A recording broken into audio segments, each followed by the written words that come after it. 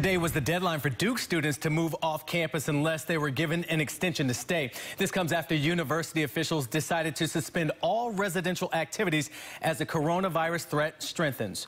CBS 17's Crystal Price shows us how this is creating a financial hardship for some and how the community is stepping in to help. Troy Zahl is a sophomore at Duke. So here's all our stuff. The engineering major found out a week ago he was going to be forced to move out of his dorm. The situation was just handled really poorly. This is my roommate. Zahl says he couldn't go home to Pennsylvania and that he needs to stay in Durham because of his job. While many students applied for extensions to stay on campus, he says the process took too long.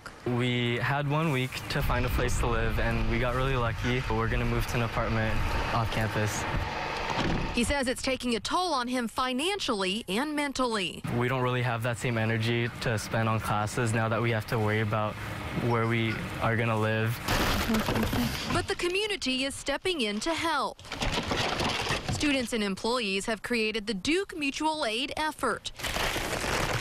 That includes this food drive organized by Duke student Emma Cairns. She's collecting food for students who will no longer have access to on-campus meals. For us, we had to make sure that where Duke was slacking, we were picking up the slack. The group is also helping students find off-campus housing and transportation services.